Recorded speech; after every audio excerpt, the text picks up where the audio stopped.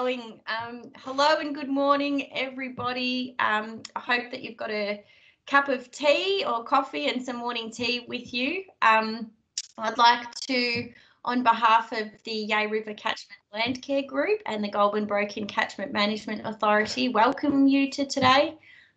It's the first session, the basics, in our soils and soil test interpretation webinar series with Cath Botta.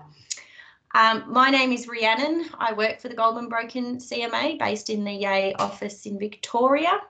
That's relevant because we've got people from all over the country joining us today. I would like to acknowledge the traditional owners of the Goulburn Broken catchment, the Yorta Yorta and Tonarong people, and would like to acknowledge their unique connection to country. I would also like to acknowledge the traditional owners of the land on which you are sitting today and where you're joining us from. This series has been organised by Judy Brooks and the Yea River Catchment Landcare Group together with the Goulburn Broken CMA, and it's funded through the Australian government through the National Land Care Program and is part of our From the Ground Up project. I do need to run through some administration stuff with you, so please bear with me, and I'll let you know how the session will run. I also have to keep checking my notes because anyone that knows me know I tend to run off script. So please note that we are recording the session today. It will be published online and it will be sent to you. If this presents any privacy issues for you, please have a think about how you're going to manage that. Due to the number of participants online today and the bandwidth required for that, we will have cameras switched off, and also please mute your microphone if it's not done, just to reduce the background noise and limit distractions.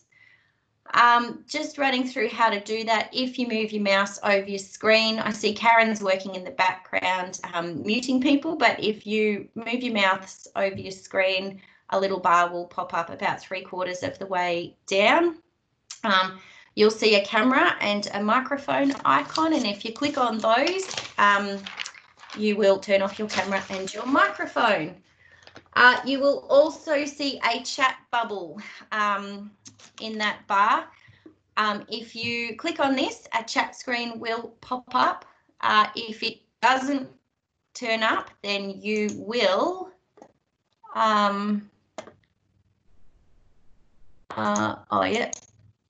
so if it doesn't pop up, unfortunately, you're one of the lucky ones. There is something that goes on in the background with Teams and we haven't been able to resolve that.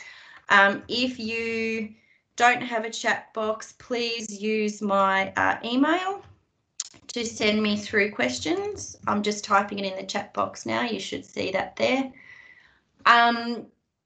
We'll be monitoring the chat box for questions today, and we'll be using this function for our question and answer session. Thank you to those who have already submitted questions. Cath has worked those into her presentation, and it's a really useful thing for presenters to know what sort of information you're after and where you're coming from.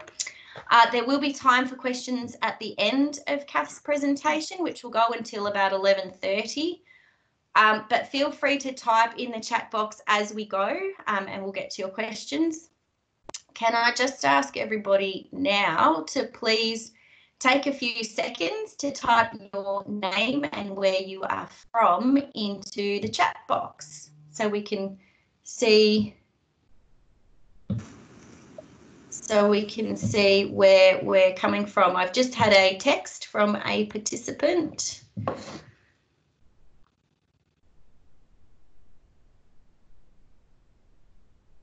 Can you see my, I wonder, can we see my email address in the chat box? Yes, I've seen it there. Thanks, Cath. Great, we've got some names popping up.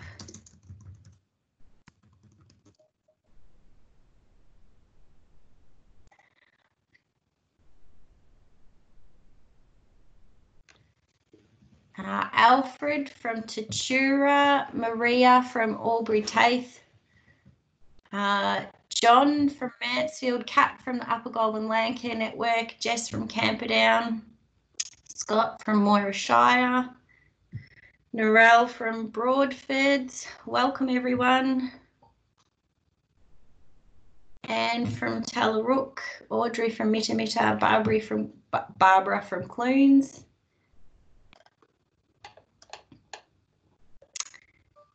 Thanks everyone. I always like to get a bit of an idea of who's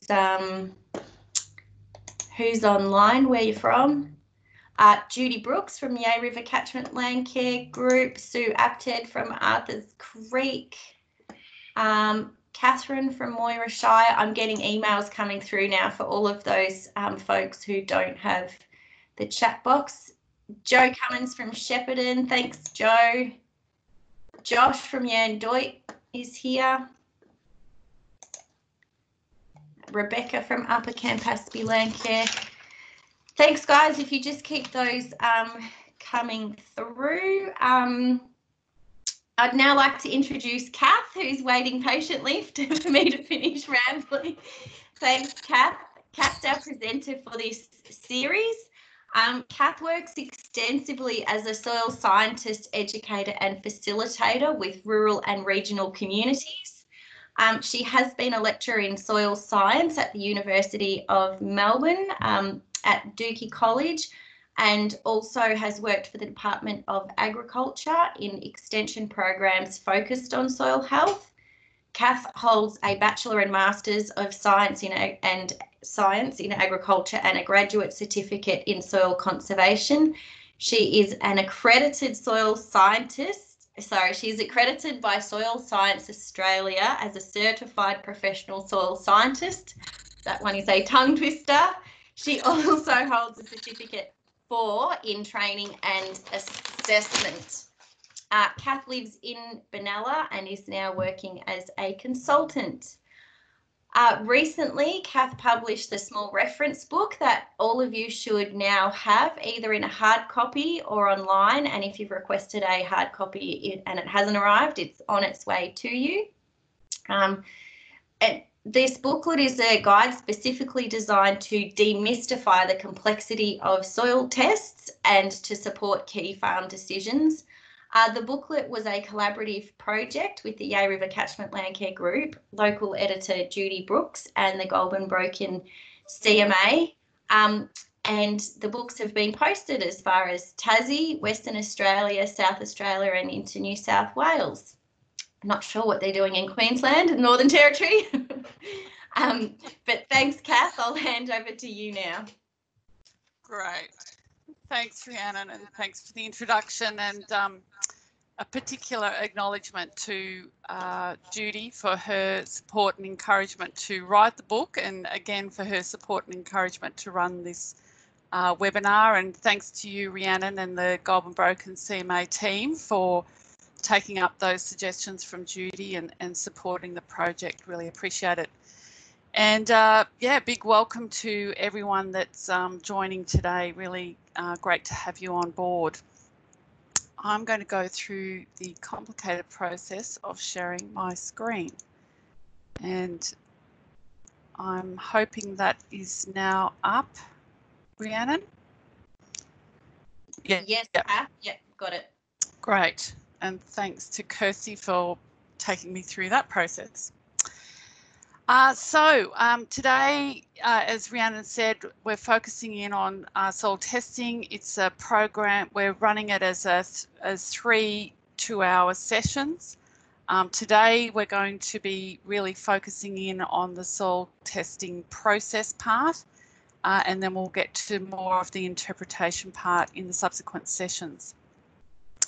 What we really want to cover is just how to read soil test results and share with you some of the critical limits and target values. Why they just don't do fucking Zoom? It sounds like someone is not muted. Is that? Hopefully that's right. I've taken care of. Yeah, thank you, Karen. We'll also talk about approaches used to develop recommendations and some of the considerations for you when you are trying to evaluate the recommendations that you may have been given by an advisor. You don't want to. In terms of our key messages today, I guess one of the things I really want to say, and will continue to say over the 3 sessions, is that soil test results are only one piece of the puzzle. They're not 100% of the story, and it's really important for you to bring into the soil test your goals, the paddock condition, the soil types. All of those things are also very critical in our consideration of what the decisions that you will make as a result of the soil test. So really important that we're not just looking at numbers, but they have to be seen within the context of your goals for your farm. That said, I certainly believe that soil testing is a really important tool for managing soil health, because it helps us to get a snapshot of what's happening. But most importantly, the third dot point there is that it's through a regular sampling regime that you'll be able to see trends and compare. And all of that then gives you a lot more understanding and confidence with what the soil test results are telling you.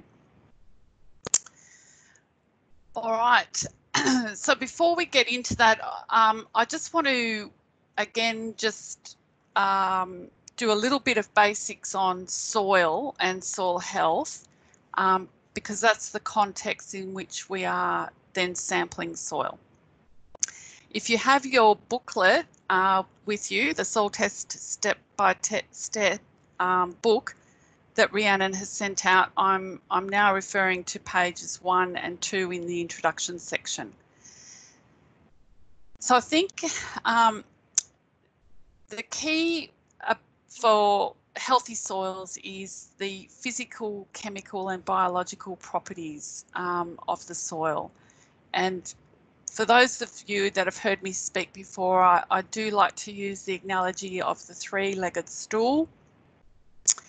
That there are 3 legs to a healthy soil that are holding a healthy soil up. Physically, we're talking about friable, well-structured, stable soils. Chemically, we're talking about an adequate supply of nutrients for plants. And biologically, we're talking about soil organic matter and having active soil biota to ensure that vital processes in the soil are maintained and being conducted. So they're the foundations to a healthy soil. It's physical, chemical and biological properties. And I guess with soil testing, we are zooming in on the chemical leg of the stool. So what I just want to make sure that we're all understanding is that we are only talking about one aspect of soil health, and there are these other key aspects that we also need to manage. So I'll bring the other legs of the stool in at various times through the presentation, but just be mindful of that. So getting right back to basics, what is soil anyway? Well, soil is made up of the mineral component that's come from weathering of bedrock in soil, or it may have been deposited from the actions of rivers and floods, or it may have been deposited through the action of wind and wind erosion, depositing soil elsewhere. So that's a major part of what soil is. We also have air, we also have water, and we also have organic matter. Organic matter is probably the smallest slice. Most soils you might be talking about 5% organic matter in Australian soils. In often cases we've got less than that, and in some very productive pasture soils we might have more than that. But I guess my key message here is that although organic matter is a very small slice of what makes up soil, it's a very key component, particularly when we're talking about healthy soils organic matter is a key to managing soil health, and I'll keep coming back to that point as we go through the sessions. So just a couple of things then on soil properties that we may continue to refer back to when we're interpreting soil, and one is soil texture. So in your booklets, I'm referring now to page 8, which talks about soil texture. So soil texture really gives us an indication of the water and nutrient holding capacity in soil. It's the relative proportions of sand, silt and clay. So that mineral component in the previous slide is further dissected into relative size portions of minerals, and sand and gravel being the largest size. Then comes silt, and clay being the smallest, the finest size. And it's the relative proportions of those sand, silt and clay particles that gives the soil its texture. We can get an estimate of the texture through a field texturing process, and it gives us a rough estimate of the percentage of clay. And you can see in the photo there's someone doing a soil texturing process. So it's manipulating that soil out into a ribbon. And as you would expect, the more clay that you have in your soil, the longer the length of that ribbon is likely to be. So it's the length of the ribbon, but it's also the feel of the soil. We know that soils that have got a lot of silt in them tend to feel quite soapy and slippery. And sand, of course, feels quite gritty. The importance of estimating the percentage of clay is it's the clay fraction that controls much of the physical and chemical properties in soil, and that's why we will keep coming back and talking about soil texture as we go through, because the amount of clay does really influence some of the chemical reactions that are going on. A second property of soil is soil structure. And it's really an indicator of soil porosity. So going back to the pie graph, those mineral particles that we've just been talking about, the sand, the silt and the clay, they then bind with organic matter to form aggregates. So it's really through the action of roots, fungal hyphae, bacteria, exudates and so on, that bind those particles together to form what we call in soil terminology aggregates or PEDs. And it's the size, the shape and the arrangement of these aggregates and the spaces between them that gives the soil its structure. And soil structure affects plant growth because it really determines pore space, infiltration, drainage, aeration and plant root growth. And you can see in the photo beside there one sample of soil that's quite friable. You can imagine crushing that with your hand and it all crumbling up, and you can see all the roots that are taking great advantage of that soil structure. And in the other hand, we've got something that is quite solid with not much porosity. It would take a lot of hand strength to crumble that up. And as you can see, roots find that very difficult to grow through. So soil structure then is a really important aspect of property of soils. And the third aspect that I just want to touch on is soil colour, which is really an indication of drainage. So soil colour really relates to the types of minerals that are present and to the organic matter. In terms of minerals, it's the iron is the most common mineral present in soil that influences soil colour. And as you may recall from some of your school chemistry days, iron can exist in different oxidation states. So where soil is quite well drained, the iron will rust in the presence of oxygen and the soil turns red, so you get these much redder colours. Where there's not as much oxygen, through the action of waterlogging, we then tend to get more greys, yellows or red mottles. And these can all indicate periodic waterlogging. The mottling can indicate periodic waterlogging. Whole coloured greys can indicate more permanent forms of waterlogging. So all of those, yeah. Cath, sorry, it's Rhiannon. Can I just, there's just a little video that's popped up. Oh, now it's me, as the thumbnail in the corner of your presentation. Yeah. Are you able to just shift that off your screen a little bit? I don't want to, it's just flickering away there and I think a bit of a distraction. Thanks. Yeah, I'm not exactly sure how to get rid of it. I'll try to. Here we are. I'll minimise it. There we go. Perfect. Thank you. Thanks, Rhiannon.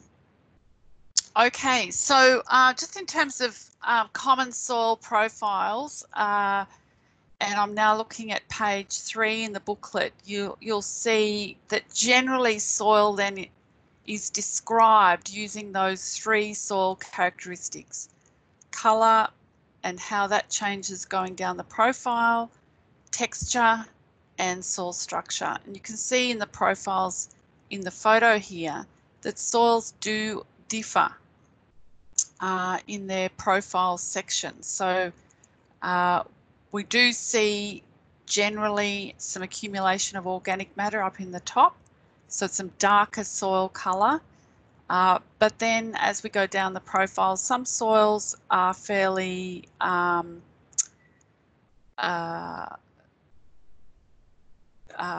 much the same from top to depth, fairly uniform. They don't change much going down the profile, while other soils we can see some definite changes in soil colour and texture and structure, and these are called soil horizons, so different soil horizons.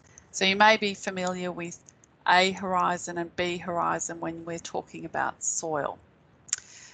So I just wanted to give those sort of basics as a bit of background before we go into soil testing. So the key things there are the components of soil, and then some of the things that we use to describe soil, and really understanding that as soil, as we go down the soil profile, soil does change, and that's something that we need to keep in mind when we're doing our soil test. All right, so as Rhiannon said in her introduction, I do want to thank all of you who, as you were registering, sent in your questions. That's given me a lot to work with. I've just organised your questions into some themes here, and it seems like the topics of most interest for you are around soil structure and waterlogging issues, soil phosphorus, soil acidity and lime, soil biology, and this whole issue of organic versus chemical amendments, cation ratios and soil types. So they're all things that I'll weave in over the 3 sessions. The questions that were particularly related to soil testing, which I will answer today, are questions around how often, it's the whole process of soil testing, what are the most important items to look at, how to relate differing tests for the same mineral, and just trying to make heads or tails of the report. So they're all questions that we'll tackle today. So let's get started on that. How frequently should soil be tested for nutrient analysis? What we tend to say is you should soil sample every 3 to 5 years. So those of you that are running more intensive operations, doing a bit of cropping or have a lot of high stocking rates, if you're in pasture operations, you need to be sampling every 3 years. But for those of you that are less intensive, not as much in terms of stocking, and you're not cropping, then probably every 5 years is going to be enough. Results for things like phosphorus and nitrogen, they are likely to change over the 3 years, 3 to 5 years. whereas things like pH and soil organic carbon will take a bit longer before you start to see shifts in those. So they're just some things to be thinking about. One idea for how you might achieve this is to rotate your testing around the paddocks on the farm. So if you do decide to sample every 3 years, you could sample a third of your paddocks each year. And then by the time you come around, you've got that 3-year rotation.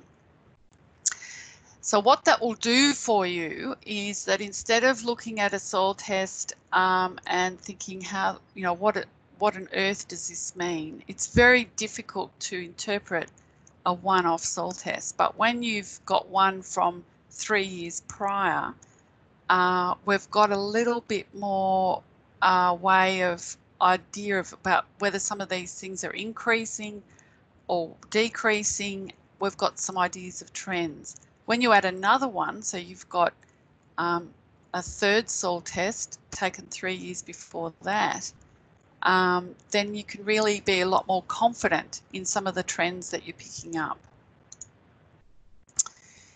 In terms of critical success, yeah. Sorry, it's Rhiannon again. We just had a question around the depth of populations of bacteria and fungi and the hyphae and how far they go down in terms of soil profiles and soil depth. Yeah, good one. So with the soil biota are basically following roots. So it depends on how deep your roots are. But wherever there are live functioning roots, there'll be organic material. So in general, we see most of the biological activity and organic matter and root mass in the surface soil, in the topsoil. But there will be some at depth, but not as much. So the concentration is in the topsoil, and then as we get less and less roots as we go down the profile, we also see that stratification, same stratification with organic matter and biological activity. Thank you. No worries, thank you. So in terms of some critical success factors, so what I'm talking about here is what makes it a soil testing program on your farm successful. There are 3 things that you need to get right. You need to get your collection method right. You need to be selecting a reliable lab for analysis, and then you need an appropriate interpretation approach. So I'm going to now go through each of those just to give you the key points on how to get this process right. And this is so that when you get your soil test result back, you are confident that it's giving you a true reflection of what's happening in your paddock. So where and when and not to sample.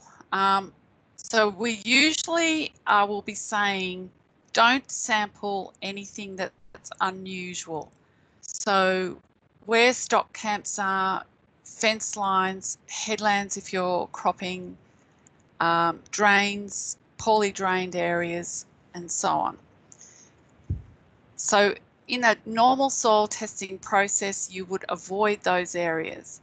You might want to, however, specifically sample an area that is poorly drained because you want to investigate what some of the issues might be for why plants may not be performing in that area.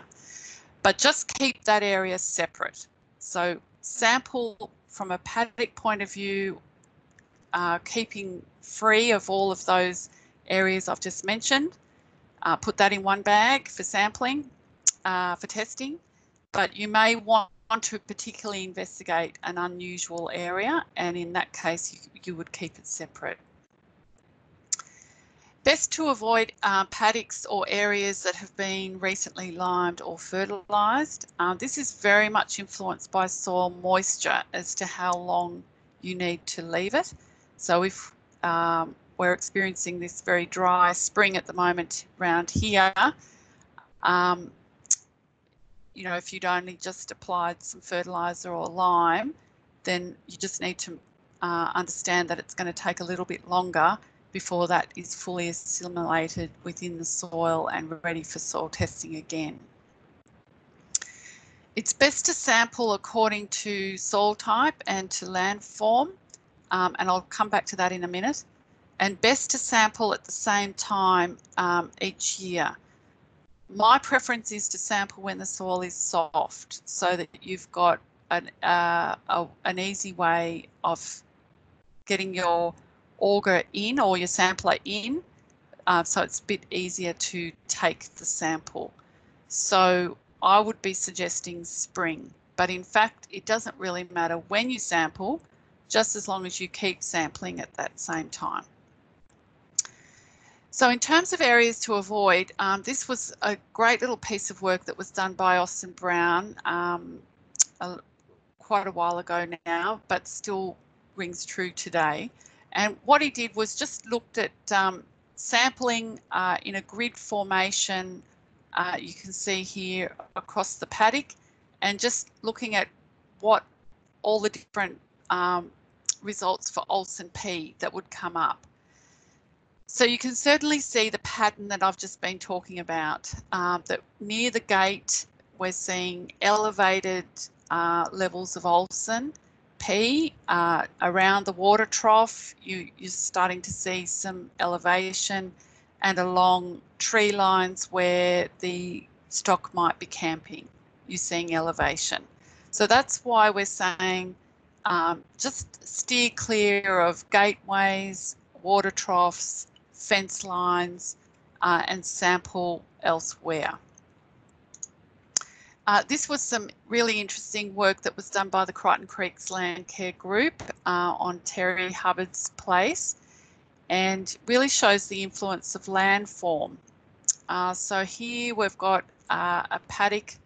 I've just put a squiggle on this slide. Hopefully you'll see that. So we've got some lower slopes in the paddock, then we had some mid slopes, and then we've got this upper slope up here, all in this, all in the same paddock. And what the Land Care Group did was sample each of those areas separately and then have a look at the results. They also sampled the nitrogen and the north side and the south side of the slopes to have a look at that. So you can see that as we're going up the slope, things like nitrogen, things like phosphorus, and things like potassium are all increasing. So I'm going to try a little experiment here, Rhiannon, just to check everyone's still awake and with us on this journey. I'm wondering if they could start typing into the chat box, why would this be the case? Why would we be seeing higher levels of nutrient on the upper slope than on the lower slope? So Rhiannon, as you see some of those answers come through, could you read them out for me, please? Sure, yep. And feel free, those of you without the chat box, to email me. Oh yeah, thank you. Sorry, we've got quite a number of people who don't have the chat function, which we'll try to. Okay. Yeah, for next time. Leaching from water flow from Jen, water runoff, movement of nutrients downslope with water flow.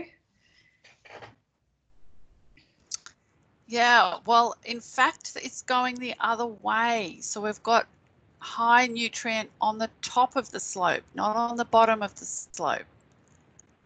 So why would that be the case? Any other thoughts, Rhiannon? Cattle stays higher up the slope. Yeah. Stock on the text line. We've got technology flying around. Yeah. That's great. So we're certainly on the right track now. So as many of you are starting to point out, it's the behavior of your stock that are actually moving the nutrient around. They love to camp on the top. They love to sit in the sun. So, and there you have it. You know, if you look at the upper slope on the north side, we're seeing the highest levels of nitrogen, potassium and phosphorus. And what that's indicating is that stock are camping up there. And as you can imagine, what might be growing up there was a whole lot of capeweed, really enjoying this high nutrient status. So what had been happening on Terry's site before this was he was dutifully taking his soil test, but blending it all together. So the lower slope, mid slope and a high slope, and getting us one soil test result, and the advice was put more nutrient on.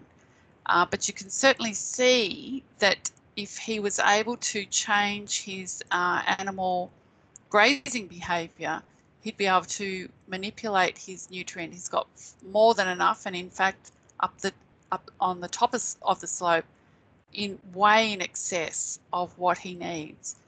So what the Landcare group then did was to use fencing to modify stock behaviour and force stock back down onto the lower slope to camp there, and in that way try and reverse this nutrient trend. So I'm just showing you this to show the influence of landform on test results, and why if you have this type of landform on your property, that you might need to sample your lower slopes separately. If they're all in the same paddock, a lower slope, mid slope and upper slope, you would be well advised to sample those sections separately so that you can pick up on this effect that may be happening on your place. So thanks to everyone that contributed to that discussion. Cath, there was just one further question on there, if you don't mind, about, and I think it's the potassium and the difference in the south and the north slope. It's the upper slope. Yeah. So north and south on the upper slope, the differences, yeah, it's a very big difference. It's a very big difference. So again, it would be down to the animal stock camps preferring to camp on the north side, and in the urine, you get a lot of potassium coming out, as well as nitrogen. Yep. Thanks, Cath. No worries. Okay, so where to take the cores? Again, this is in the soil test book as well. Grids are probably the easiest way to do for you to do soil sampling, because it's a bit easier to visualise and get yourself a bit of a path. You can do transects as well, and you can do zigzagging. The important thing is that you get an even coverage across your paddock. You need to be taking around 25 to 30 cores to make up your paddock sample. So you sort of need around half a kilo, something like that. 300 grams is what the laboratory will require. So if you sort of aim for half a kilo, and then you can mix that bag up and then subsample out of that. So that's an idea of using a grid, but you can use other patterns. The main thing is that you get good even coverage. How deep do we go? This was some really good work again by Austin Brown in the Department of Primary Industries, that just had a look at this of what would be the effect of varying your sampling depth on Olsen P. So you can see on the far right hand side, the core went down to 30 centimetres and he got an Olsen P level of 4.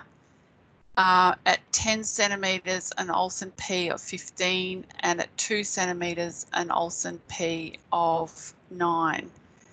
So the effect of sampling depth is quite strong for nutrient. So as you go deeper, there'll be less nutrient in your sample. But if you go to, if you go too shallow, you'll get a lot more. So that's, instead of 9, that's 29, sorry, at the 2 centimetre, 29 there.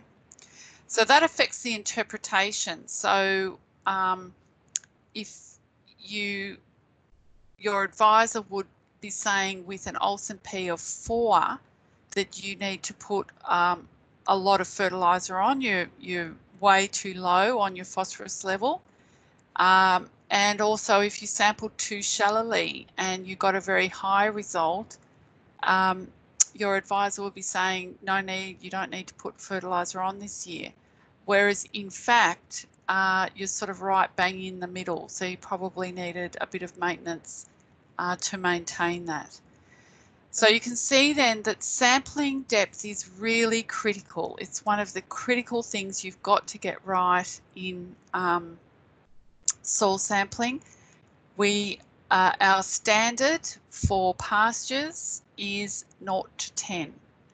So you need to sample 0 to 10 centimetre and send that off to the laboratory. There may be times though where you want to get a deeper sample and you sample that separately. So you would sample, it might be a 10 to 30 centimetre core, or even deeper. In some of the croppers will be sampling down to 60 centimetres, and what they're trying to look at there is looking for deeper nitrogen that the crop may be able to access.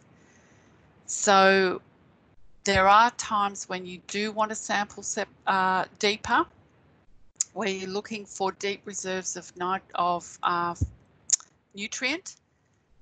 You may be wanting to check for stratification of nutrients. You might be looking for a subsoil constraint. So in some cases where you might be considering lucerne, for example, which is a very deep-rooted crop, will definitely go down into the B horizon. One of the key things that you're advised to do is sample your pH and aluminium levels at depth, because lucerne is very sensitive to pH and aluminium. Also, I know some of you have got vines and orchards, so definitely where you've got a vine and an orchard crop, you are also encouraged to sample deeper, because those crops all have deeper roots, and so you do want to know what's going down at depth. So there are times when you want to sample deeper, but in general for pasture and for cropping, it's a 0 to 10 centimetre sample, and there are occasions when you might want to take a deeper sample than that. I should just say for vines and orchards as well, rather than the strict grid sampling pattern, you would be sampling in the vine row or in the tree row and closer to the tree, just sort of within the drip line of the tree. So there are some special nuances to all of this sampling process that I'm talking about depending on your crop, but the majority of you are pasture and croppers, so that's what I'm sort of mostly aiming this at. So how do we sample? We don't do it like the hand-drawn diagram on the far right there. We don't do it with a shovel. Given what we've just been talking about, the influence of depth, you really need to have something that will give you a precise 0 to 10 centimetre sample. So you can borrow some foot-operated samplers through Landcare groups, and CMAs will often have a supply of samplers that you can borrow. So I'll just check with you, Rhiannon, that's still an option for people? Yes, Cath, Golden Broken CMA with offices in Shepparton, Benalla and Yea definitely have some soil corers, and also AgVic often have them. Although your best bet if you're local to us is to try to come to the CMA, because we're just having issues right now with COVID restrictions.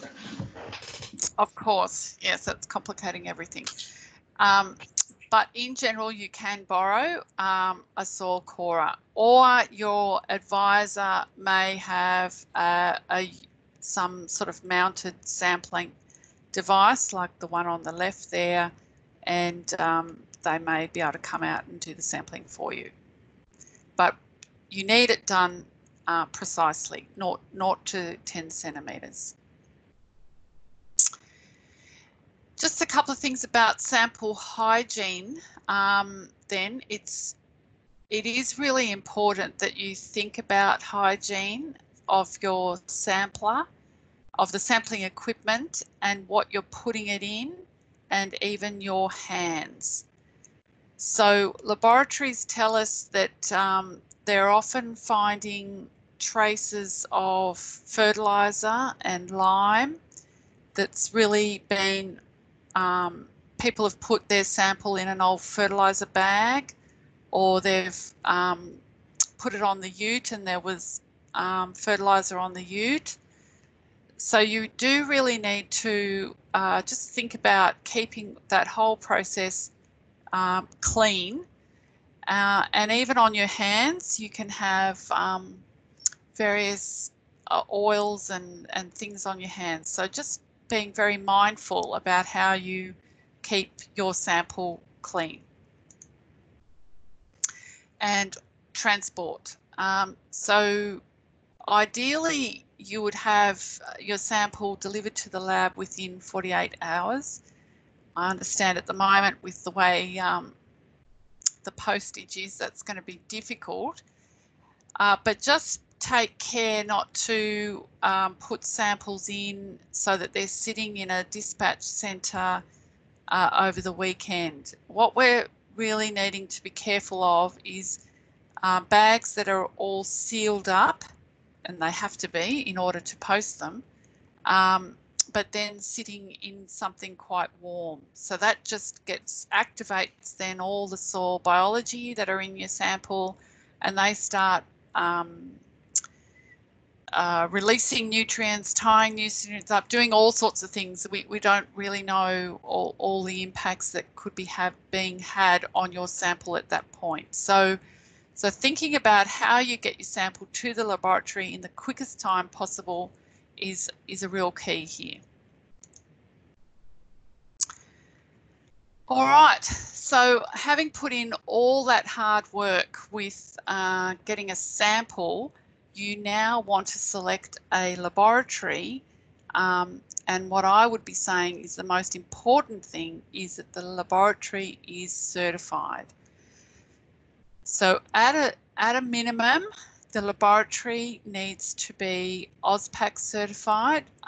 So that's certifying their accuracy. So to be certified by AusPac, are involved in interlaboratory sample comparisons, and they, as a lab, have to get their accuracy within a defined error margin.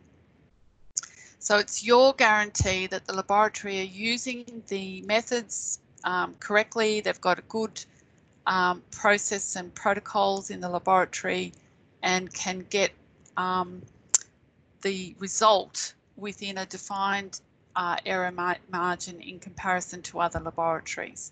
So you can go onto the AusPac website there and find out if the laboratory that you're thinking of sending it to, your sample to, is certified. If possible, it's also good to go for something that's NADA accredited. NADA is a much harder standard for a laboratory to get, and it's really related to their quality control standards within the laboratory.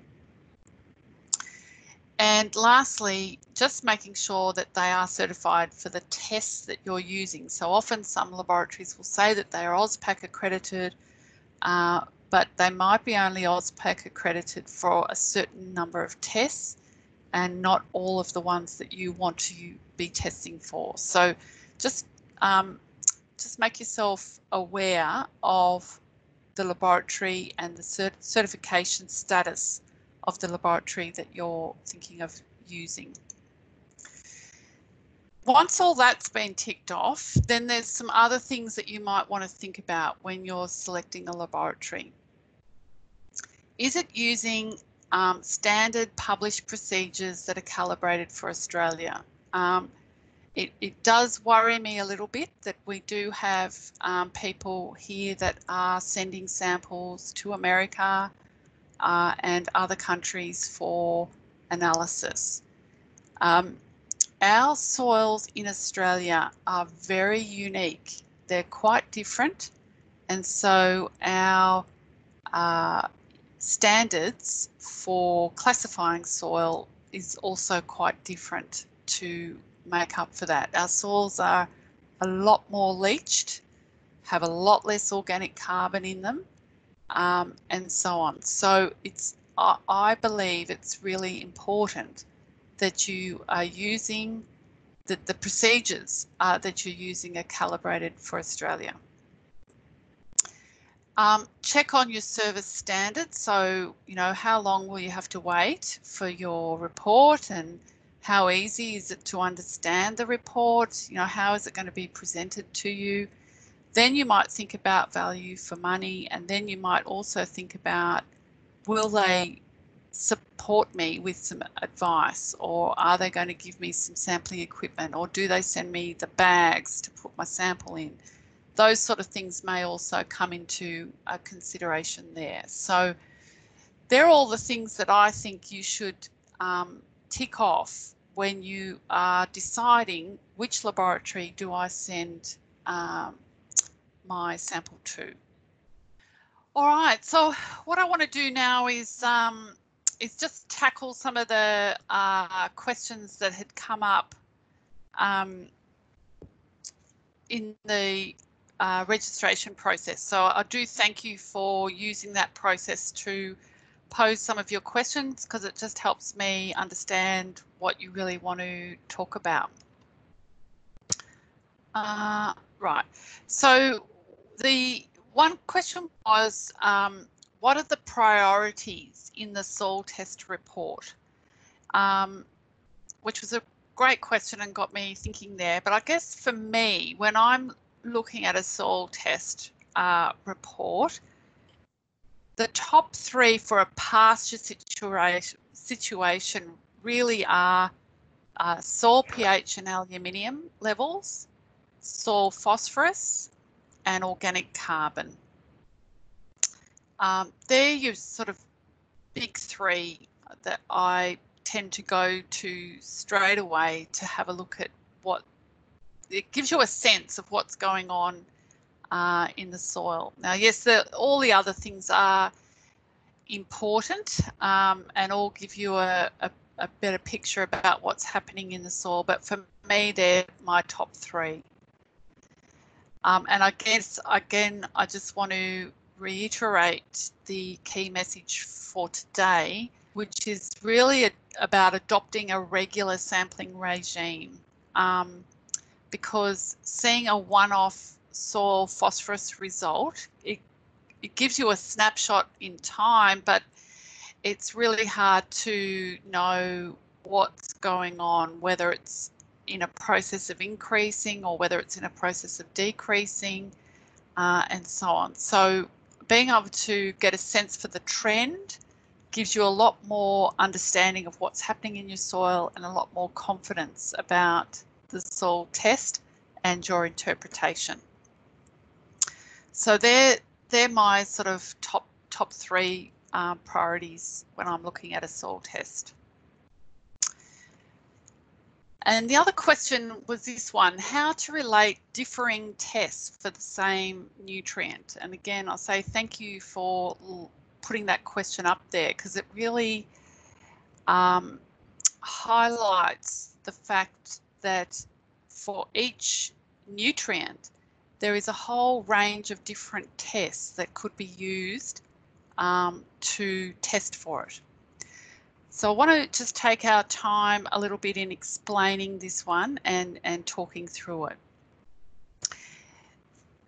So there's some important terms and concepts that I think are useful to just get a good understanding of at this junction, at this point, in order to answer this question. The first one is the term available, which you do often see on a soil test. And it's really referring to the amount of nutrient that the plant can readily access.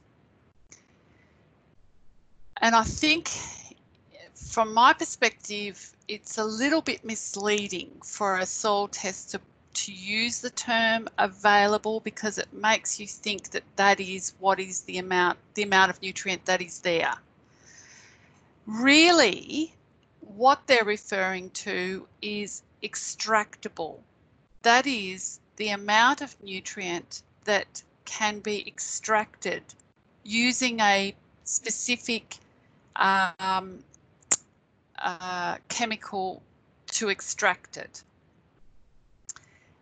to estimate the amount of available nutrient. So all of these soil tests have been developed by various soil chemists over time as a way of estimating the amount of nutrient that is available and or the amount of nutrient that might become available during a growing season. So I think it's important just to think about those two terms, available, and what does that actually mean, and extractable.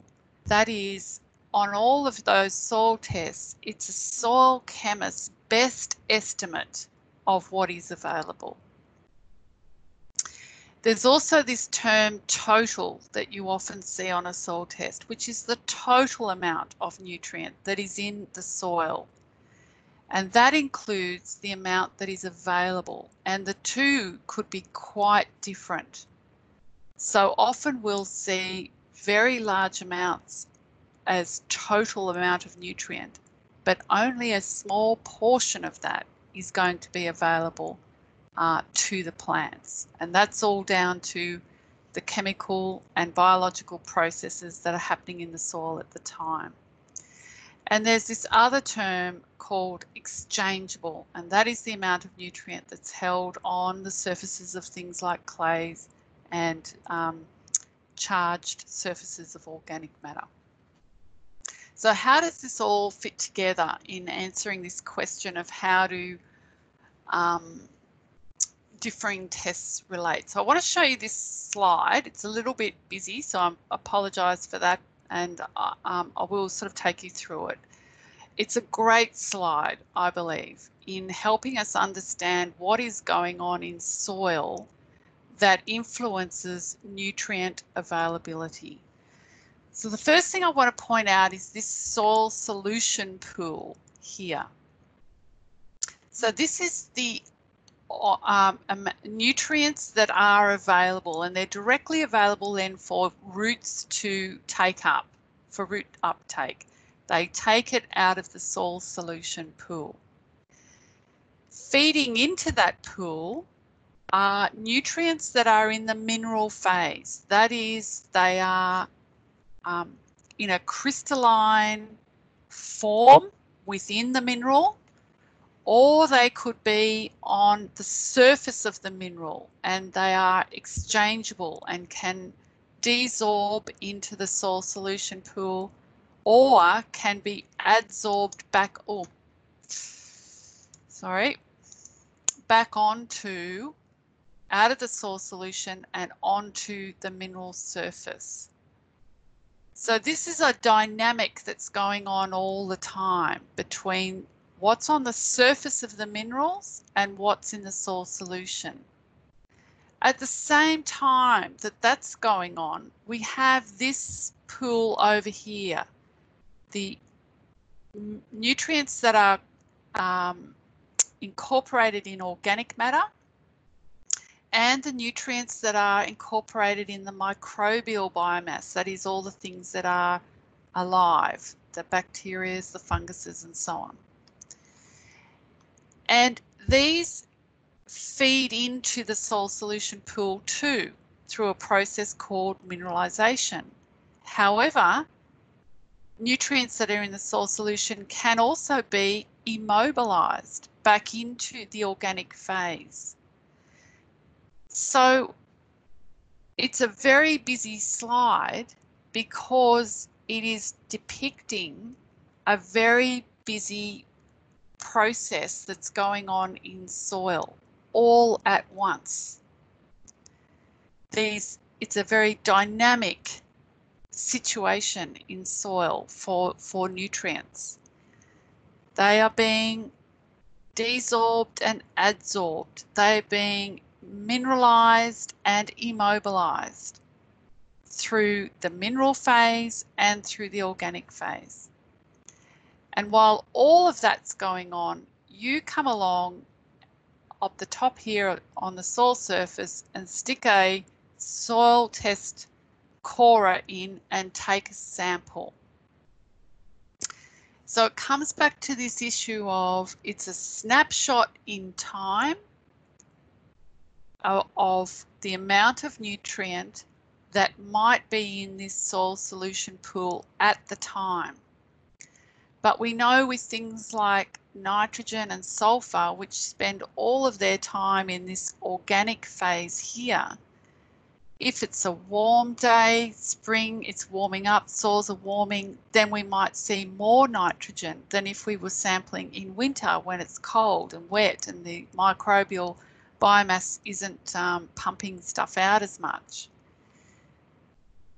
Compared with something like potassium, which spends all its time here in the exchangeable and mineral phase and is totally dominated by these processes of desorption and adsorption, as compared to phosphorus, which has some of its availability determined by this mineral phase and some of its availability determined by this organic phase as well. So there's a lot of complexity within our soils in regard to these nutrient pools and the nutrient pathways to the root. So what does that all mean in terms of this question of how to relate differing tests for the same nutrient? Each test has been designed using a specific method and chemical extractant to estimate the amount of available nutrient. That is the amount that's sitting in that soil solution pool. And some also take a bit of nutrient that might become available. So some soil tests are designed to take a little bit off the mineral phase that's sitting there and desorb some of that off. So in conclusion then, differing tests are then not really comparable because they're using different ways of estimating this amount of available nutrient. But what is absolutely true is that you do need to know what test has been used in order to have any hope of interpreting what it means. And for me, I think also it has implications then for the basis of the interpretation. Is it based on field trial work that's relevant to your area? Or is it based on local knowledge and experience? Or is it based on something else? And it's really important for you to know when you're talking with your advisor, what is the basis of their interpretation? What are they using to interpret this result for you? All right, and then the final question was really a statement saying I can't make heads nor tails of the report, and I guess that really was leading me to an ad, Rhiannon, to say come back next time. So I think I might leave it there and just see what questions are coming through the chat function or through your email, Rhiannon. Thanks, Cath. Peter has asked, is an aerator useful for soil management? Thanks, Peter. I think an aerator can be useful for soil management. So what the aerator is doing is shattering and disturbing the soil, which can be then good for breaking up hard setting soils and enabling roots to get further down and penetrate further into the soil. I guess the key thing is that one of the things we'll talk about next time is really checking the dispersibility of your soil, and we look on a soil test specifically at the percentage of sodium, exchangeable sodium on your soil test. So if that is above 6, and if your calcium magnesium ratio is falling below 2, then it means your soil is likely to disperse. So when you put things like aerators and deep rippers and tines through your soil, instead of the soil remaining open and fractured after that aerator going through, it can, after rain, just disperse and meld all back together again and set as hard as a rock again. So that's one of the things you just need to check on, and we'll talk about that next time in the next workshop. So I might leave further explanation till then, if that's okay. Yeah, thanks, Cath. Did you have more slides, Cath? Because I do have about 10 questions. So I don't have any more slides. That's the end. All right, excellent. So from Jonathan on email, he has a question around the grid sampling and how important it is to replicate a similar grid pattern in the following years of soil testing. So is using a diagonal line, so you've got marked posts and you're using that same line across the paddock, is an easy way to replicate that. Is that enough, or is that too simple for a full paddock? No, that's enough. So you can do transects, and as you say, leave pegs along the fence line so you can find them again next time, and re-step out your transect and take your samples that way. That's fine. That's fine. Yep. It's as I said, it's about, the important thing is getting coverage and feeling as though you have covered the paddock adequately.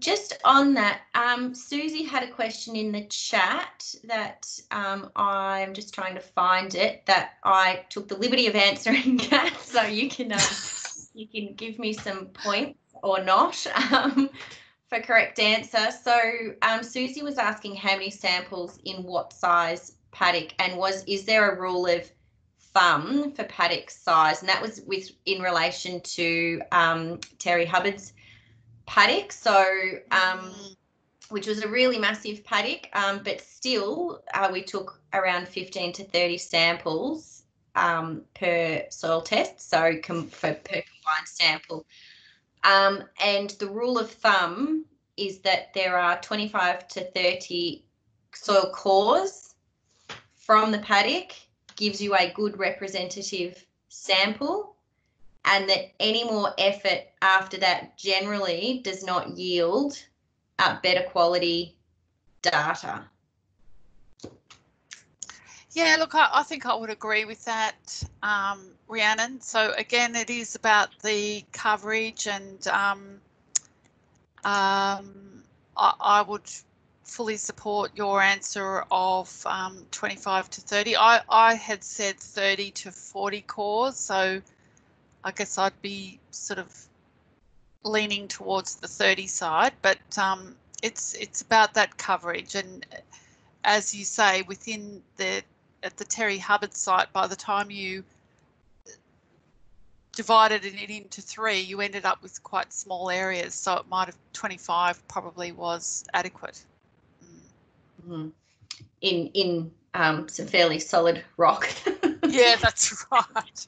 That yes, one. you've got to take into account all those issues. Yeah. Thanks, Cath. The next question is about waterlogging. So pugging is an issue for a lot of people at the moment. So the question is about, are there actions that we can take to repair soil structure after pugging? Has the soil lost nutrients or changed in its pH status in any way as a result of that waterlogging? I don't think so. Sometimes in waterlogged conditions, you can get issues with manganese. So manganese can become more available in waterlogged acidic soils. But I think the waterlogging issue and the pugging is more of a soil physical issue. And so you will have likely suffered some compaction deeper down. So as the animals sink down, that is beginning to form compaction layers within the soil. So what can be done about that? Certainly some organic, really being focused on building organic matter in those soils to repair that soil structure will be very important. It's where some aerating or deep ripping could be something you might look at, but again, you would really need to check your dispersibility issues. Getting deeper rooted pasture species into the paddock will be very important because they will be creating those holes in and porosity for you through that compacted layer.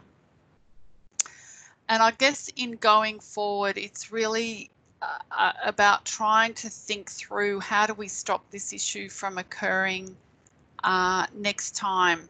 So it's questions then about stock management and how you might be able to manage your stock so that you don't get those pugging, because it is quite destructive in terms of that compaction layer. It can then become quite a serious issue within your soil.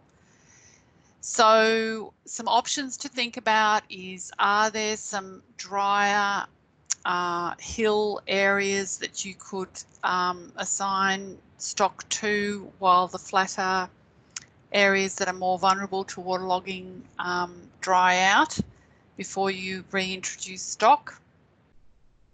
Can you use stock containment areas in those wet periods so that you, again, don't sacrifice large areas of your land to pugging and compaction by stock? Is it better to contain them and reduce the area that is affected? So in effect, containing the stock much like you would in a drought situation, but in a wet situation. So there's some things to talk about. Certainly talking with your advisor on that one would be a useful thing to do. And yeah, pugging and compaction are real issues that you do need to think about. How do we stop it from, or try and reduce the impacts as much as possible? Mm-hmm. Thanks, Cath. Can I've just noticed too that on your slide, is it okay if we stop your screen sharing now, Cath? Yeah, let's do that. I'll just note that session 2 is actually Monday the 12th of October, and the reason that we've put such a big gap in between session 1 and 2 is to allow you to go and take soil samples, send them off and get the results back before we sit down again in front of our computers, so you've got some you have got some real-time information in front of you. My apologies for putting the wrong date on. That's all right. Oh dear, sorry about that. No, that's all right. So I have another question, and I think it's in chat, and you've answered it in gone some way to answering it in talking about aeration. But tillage, is it beneficial or detrimental to soil health? And that's from Dallas. Gosh, these guys know how to ask all the hard questions, don't they? Controversy. The big one. Yeah. Oh, look, I think certainly continuous cultivation, there's no doubt about it, it does have a negative impact on soil. So when tines go through the soil, they are breaking open aggregates, they are exposing organic matter that would have been hidden within those aggregates to organisms that can then break it down. So what we tend to see then is that soils that are continuously cultivated tend to have low levels of organic matter. And with low levels of organic matter comes poor soil structure. So, and they're a lot more exposed to wind erosion, water erosion, and so on. So there's a lot of issues against tillage. But where you might have a one-off tillage event, so that might be where you are trying to establish a pasture, or you know, sow a cover crop, or do a one-off crop to control a weed issue that you might have, or something like that, then the soil will be able to recover. It will recover as it goes back into the pasture phase. We see a rebuilding of organic matter, and soil structure then begins to improve as a result. So what do you call that, Rhiannon? Sitting on the fence? A yes and a no. Yeah. Yeah. It's not black and white, and I guess that's the thing about soil, is that there are very few black and white answers to these questions. Thanks, Cath. So here's a curly one for you then, maybe. Anthony on email has asked how this conversation about soil testing, and how does it fit with the current conversations around regenerative agriculture and the talk around that, and fertiliser input. And in particular, Regen Ag is talking about carbon in soil. Yeah, thanks, Anthony. Great question. And yeah, I'm a great believer in organic matter, and that's how I kicked off this whole presentation, was to say that when we're talking about soil tests, we are generally talking about one leg of the stool only, and that's the chemical leg, but the other two legs are very important for supporting soil health, and one of those is the soil biology and organic matter leg. The biological properties of the soil are very important, and within that, organic matter plays an absolutely critical role. So organic matter plays a critical role on all three legs. So it's known to improve soil physical properties, so soil structure is improved by organic matter.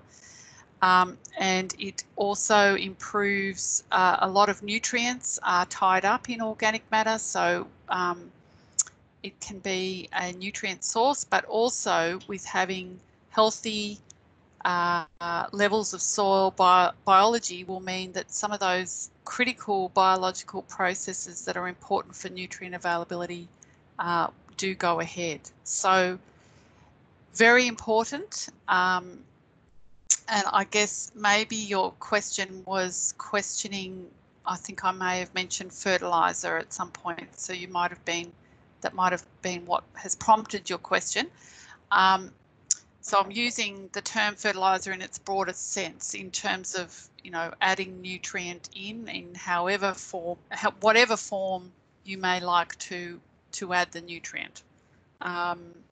Doesn't necessarily have to be chemical fertiliser, but it is one of the questions that I will address a bit more. There was a question about that came through in the registration, Rhiannon, about organic versus chemical amendments on soil and its impact on soil biology. So it is something I will talk about in one of the later sessions. Yeah. Thanks, Cath. So just on organic amendments and building soil organic matter, Catherine has asked, what are the best ways to build soil organic matter, and should we introduce off-farm materials such as mulch or straw? Should they be tested? Is there a risk of introducing bad bacteria? Yeah, okay. And we will sort of come back to this when we will have a bit of a session next time on soil organic matter and how to build soil organic matter. The best way, I'll say the sentence first and explain it. The best way to build organic matter is through plant roots, and the best plant roots to do that with are grass roots. So they're grass roots are very fibrous and fine roots, and so they then build organic matter very effectively. But in terms of my use of the term best, I guess what I'm meaning is it's probably your most low cost and sustainable ways of doing it. You can, of course, bring in organic matter if you wanted to. So you can bring it in the form of manures and composts and hays and all of those sort of things. Now, they will all immediately add organic carbon and organic matter into the soil. But what happens is that the soil biology then begin to consume that organic matter and decompose it. And what we know is the vast majority of that organic matter will be consumed and released as carbon dioxide as those organisms do that decomposition. So you can't bring in for those of you in a garden situation will know, a one-off application of compost doesn't last. You have to put it back on again next year and the next year and the next year. So it's not a one-off. Okay, I've built my organic matter, now I can concentrate on something else. So that's one of the issues with bringing organic matter in, is that you have to then continue it if you want to maintain that amount in your soil. And I guess the questioner there, sorry, I've forgotten her name. Catherine was alluding to is exactly right, is that you do have to be quite careful about where you're getting it from, what the properties are of it, and do you want that on your soil. So yeah, I mean there are ways of buying certified composts and all those sort of things that you can have a bit more confidence in. But I think, you know, from a longer term perspective and from a broad acres perspective, having a really good grassy pasture is perhaps a more sustainable in the long term way of building organic matter. Thanks, Cath. So we've just got a couple more questions to get through. It's nearly 20 to 12. John in the chat box has asked, do extractable and total numbers in a report account for the soil biology in that sample required to perform the extraction, or is that based on a standard or ideal biology level? For example, if you have a theoretically high extractable amount, but without the biology, is it not available? Does a test account for that? Good question. So, as I said, in the soil test, in the laboratory are using a chemist's method that they've invented to extract a certain amount of that nutrient out of the soil sample. And so in a way, it's their way of estimating what is available. So it's independent, if you like, of any biological process. It's estimating what is in that soil solution at that moment, at that time. So what has become available through biological processes, what has become available through the desorption and absorption processes on the minerals. So it's a snapshot of what is available at that time, and therefore not requiring any further biological process. But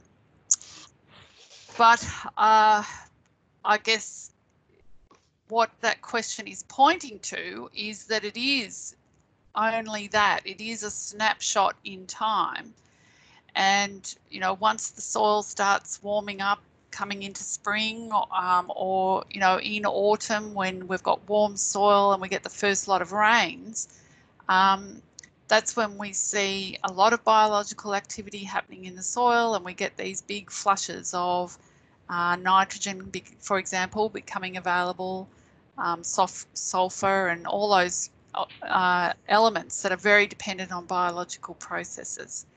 So it is only that. It is only a snapshot in time, which is why I've been trying to emphasize this idea of a regular sampling regime, a regular sampling program, so that you are sampling at the same time every year and you're starting to see a trend.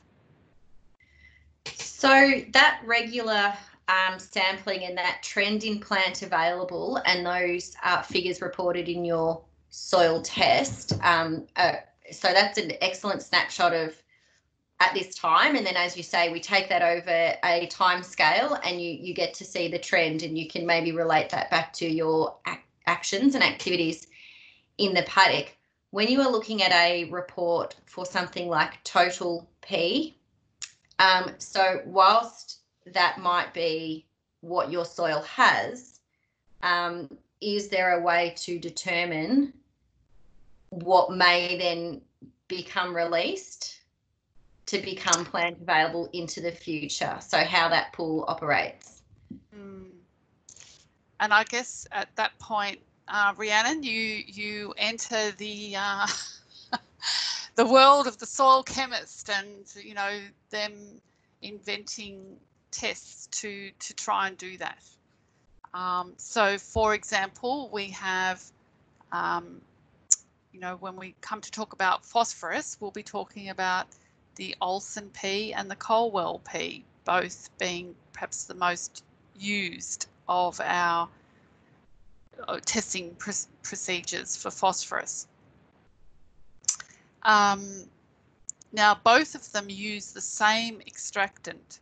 It's just that the Colwell P is, the sample is shaken for longer, and the soil chemists will argue that that then gives you a sense of not only what is immediately available, but what will become available during that season. That's their argument for developing that test. So, yeah, that's, does that sort of answer it a bit, Rhiannon? I think so. We'll have to hear from John in the chat box if we got to where he wanted us to. We have a comment from Alfred that says, without water, there is no soil solution. So irrigation is handy, and climate change / droughts are disastrous for plant nutrition. Yes, good point, Alfred. You know, droughts, as we know, are not that great for plant growth. And it's not just about nutrient availability, it is just about the availability of water. I guess soil solution is used, and it may make it sound like, you know, very wet, soppy soil, but it's important to note that soil water is held in soil in very, very fine pores. So very small pores. It can hold water through capillary action. So nutrient can still be there in the soil solution, and still be available to plants. But certainly, you know, in drought situations, it's, you know, plants need water, definitely, yeah. Thanks, Cath. Jen has a question around how to get soil tested for pollutants like lead. So that's a where to go to, I think. Yeah, look, there are a few specialised laboratories that will do what you're looking for is heavy metal contamination type testing. So there are a few laboratories around that will do that for you. I think there's one in Melbourne, and I'm pretty sure there's also one in South Australia as well. But maybe we could take that on as homework, and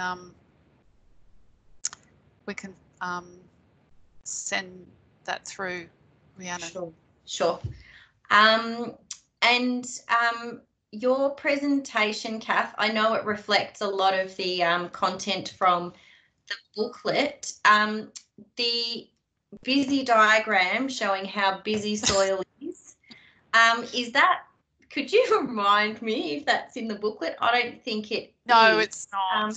So are you happy if we share your presentation, or if I share that diagram with participants? Yeah, that's fine.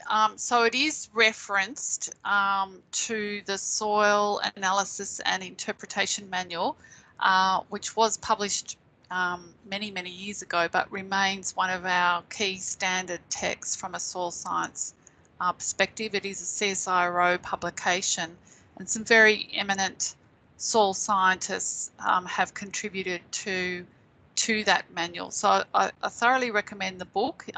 I'm sure you'll be able to find it in a library. You don't necessarily have to borrow it, but just, you know, if the presentation goes out, it does need to, we all need to acknowledge the work that that is representing is not my work, and it is these soil scientists' work. So I have referenced it. As long as people keep those references to acknowledge that, that would be good. Yeah. Thanks, Cath. I did see that reference, but couldn't recall it from the top of my head. Sorry, I'm just wondering, I've got questions everywhere. We've just got a couple more to go because I am mindful of the time. Christine on email has asked, are there advantages to leaving rocks interspersed in the soil? And does size matter? Size of the rock, I presume. Yep. Yeah. I'd say, yeah, from I suppose rocks to boulders. Yeah. Look, I think if you've got rocks in your soil, you've got rocks in your soil. There's sort of not a lot you can do about it. One of the impacts of having rocks in your soil is where you've got a rock, you can't have soil moisture or nutrient is not going to be there. So the more rocks you have, then the less moisture your soil will be able to hold for plant growth, and the less nutrient holding capacity your soil will have as well. But, you know, it all depends on what you're trying to do with your paddock and your soil. If you're interested in growing native species and native grasses and so on, they will sit quite happily in low. It's not a it just depends on what you're trying to do, what your goals are. Yeah. Thanks, Cath. And Judy on email has said, regarded the lead testing for Jen, try ALS in Melbourne. They may do it.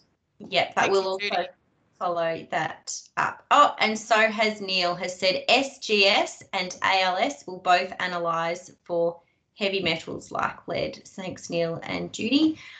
And we're coming to our last question, I think. Sorry, I'm going up and down my chat box.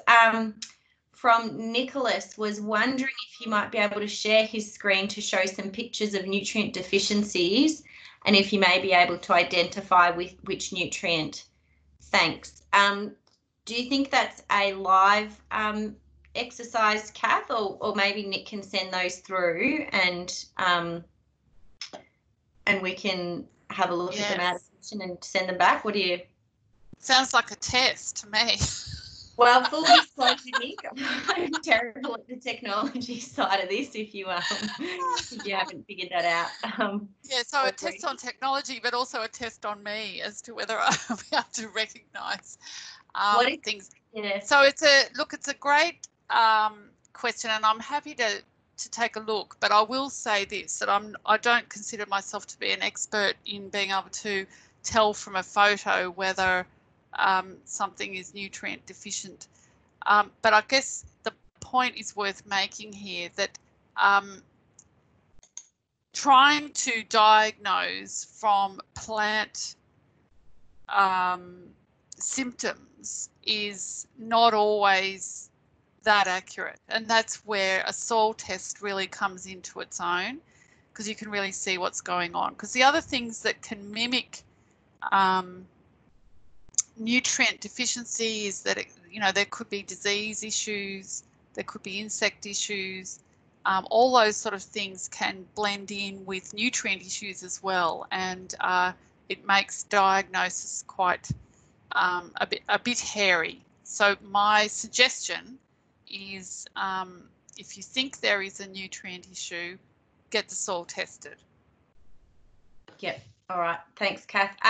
Nicholas, can I suggest, or Nick, that you email me some photos and we'll have a look at just taking on board exactly what Cath has said regarding the soil testing, but just have a look for you. And I think that is the end of the questions, Cath. So thank you. So I just need to recap. Thanks everyone for bearing with us. I know it's been a long session, but just run through a couple of things. Because we had these chat box issues and not everyone could see them, I'll try and grab the ones that we didn't speak about and send them with an email. That email will also include a link to an evaluation for today, and that will be important because we'd like to be able to improve what we can to make session 2 on the 12th of October a better experience for you if possible. I've just put the evaluation link into the chat box for those that can see it. I will also email it to you along with the recording of today. I might also take the time between the sessions to lobby for a different platform because it is a bit of a shame that not everyone can participate in the same way.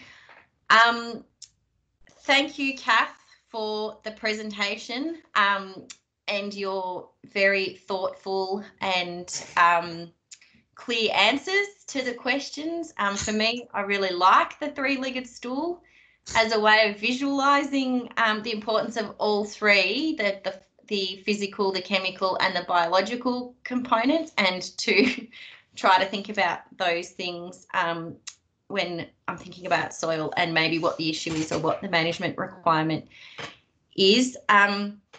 And thank you also for the booklet that you have authored, because I've got quite a number of questions about those booklets. So to all those people that have asked for a copy, I will get back to you and post it out. It's also available online. There's a link on the flyer that you got. And just a reminder that we have left space between these sessions. So if you want to grab some soil samples, go out now, send them out. I've rung a bunch of labs and their turnaround time, despite COVID, is good. It's probably just Australia Post that may hold them up. So there's definitely time to get those samples sent and your results back in time for session 2. I've probably said 5 times now, the recording will be emailed to you. Also in that booklet, there is further reading on some of the comment topics that Cath has covered today, and we'll cover in the next sessions. Yeah, and thank you for your attendance today. We hope that you found the session valuable, and then we look forward to seeing you on Monday, the 12th of October. So thank you, everyone. Thanks, Rhiannon. That was great.